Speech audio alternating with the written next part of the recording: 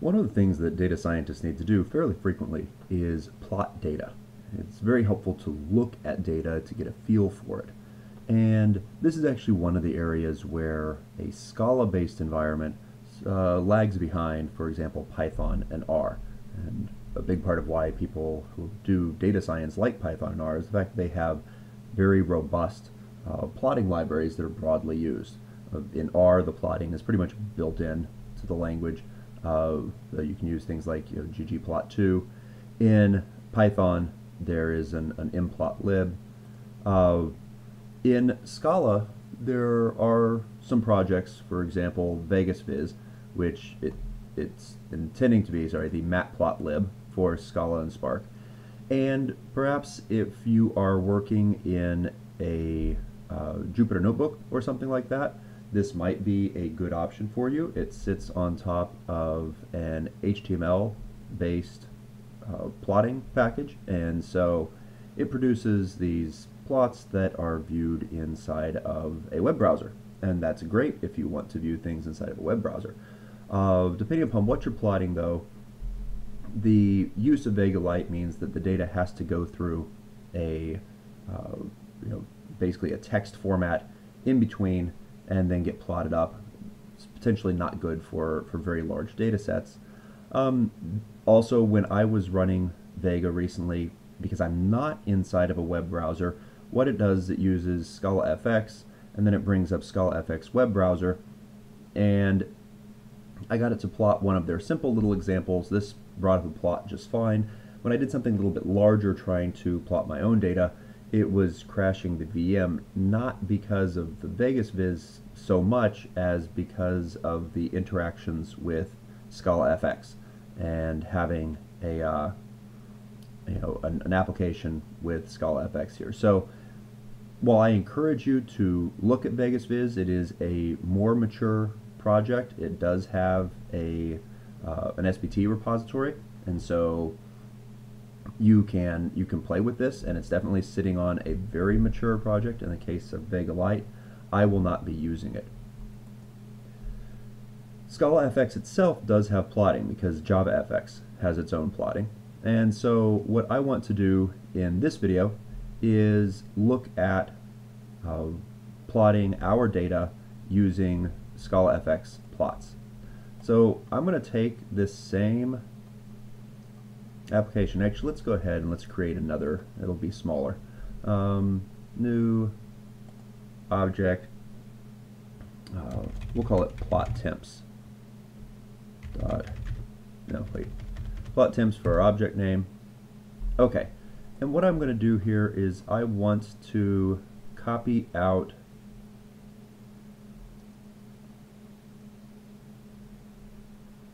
a bit of this code right here that reads in the data. We'll see what issues we have as far as scoping.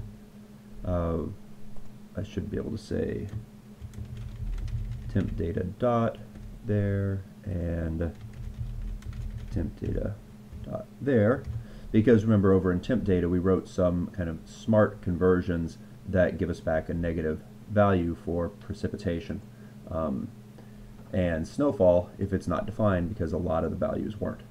Okay, now to run this as a JFX, as a Scala FX app, we need to extends JFX app, and I will need to import, so I use my handy Control-Shift-O here. It brings that in, and now that we've read in the data, let's see, Control-Shift-F, there we go, I need to plot it. So my main problem with using, well, actually I have a few problems with using the Scala FX plotting, but the first one is just that it is reasonably verbose, and so I don't think a lot of people doing data science would really want to use this plotting mechanism, but it does have the advantage of being very stable.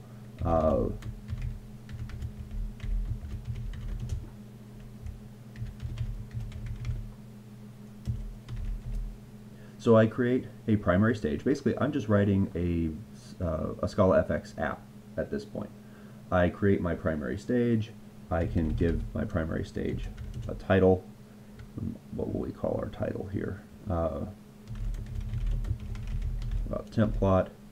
And then I need to make a scene, which will be a new scene of, I'm going to go with 500, 500 because of the limited size of the display for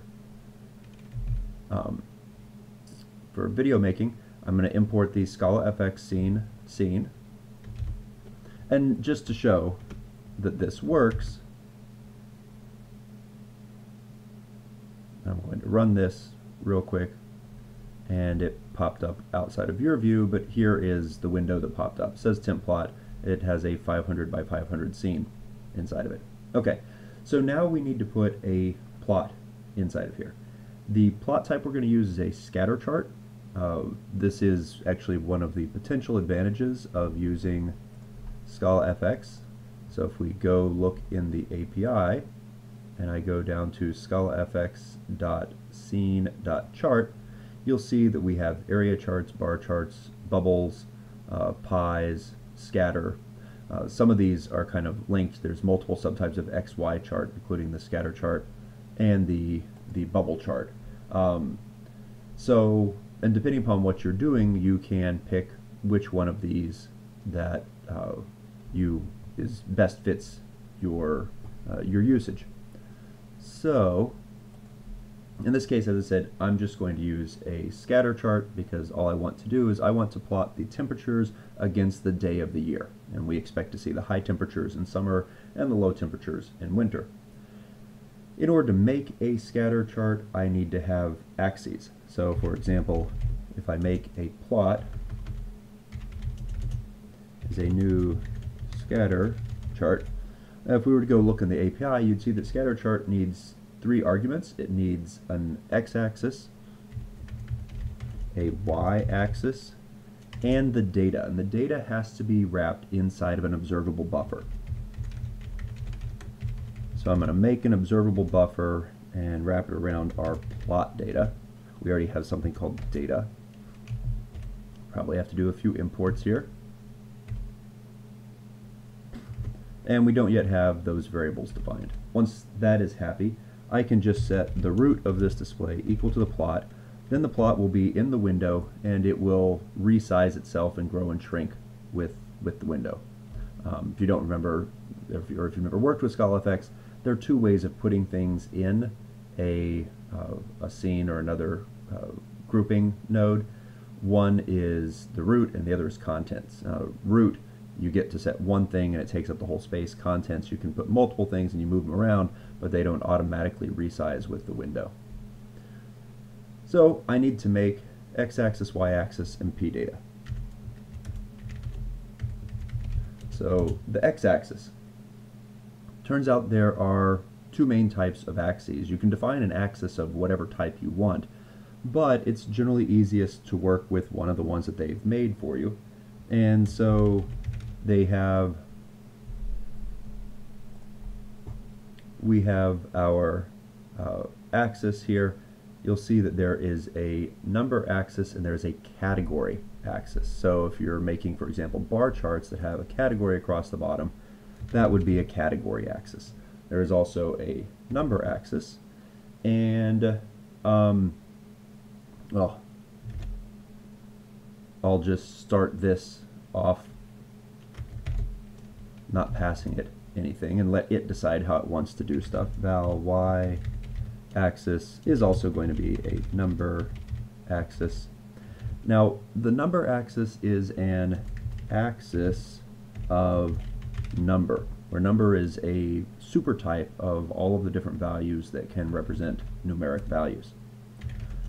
So now we need to make our p-data, and that is going to be created around our data, but unfortunately it's a bit more complex than that, because what this actually wants is what's called a data series, and that data series has data elements inside of it, and both of those are defined inside of the XY chart. So if I go to XY chart's companion object, you'll see there's a class series and there's a class data. The scatter chart can have multiple data sets inside of it, so you can have multiple series when we make our scatter chart. Here, we give it an x-axis, a y-axis, and an observable buffer of series. So I can make multiple of these series, and each one of these series can contain lots of data points that will be plotted inside of there. So, how do I make this happen in the code? Well, I need to make a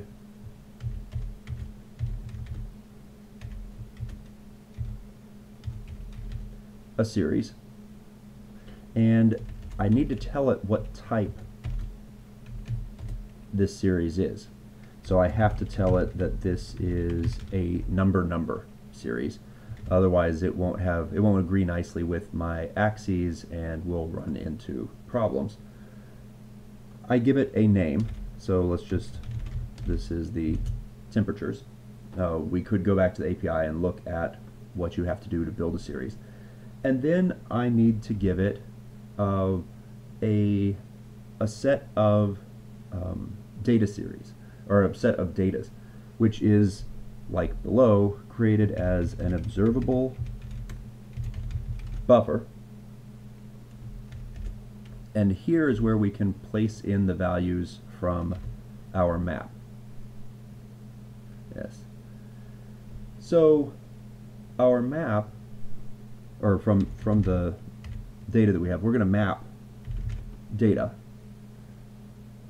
And I want to take every element, TD, and this is an observable buffer of the XY chart.data. So I'm going to create from each TD an XY chart.data. Once again, I need to tell it the type, and the reason why I have to tell this, because even otherwise I'd get something like ints and doubles, which wouldn't quite agree appropriately with the axes. So I have to distinctly specify that this is a number, and then that is not YX.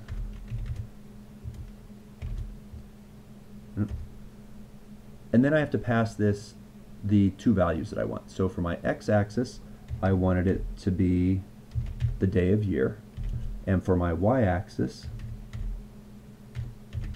I wanted it to be the high temperature. Okay.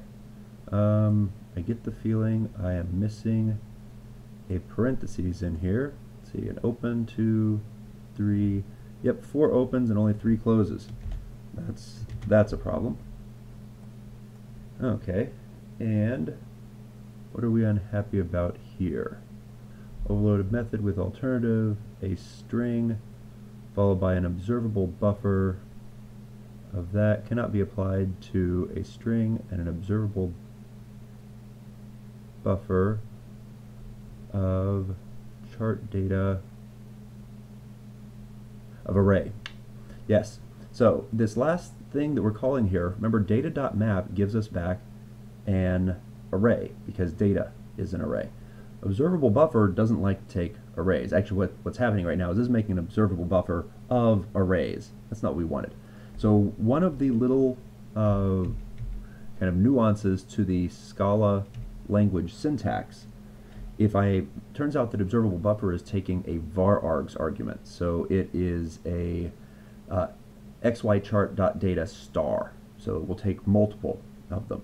You can make it take a collection in place of the star, but you have to explicitly tell it and say, I want this collection to be treated not as one element, but as all of the elements that are going through by using this : star there. And now this compiles, and I can run it.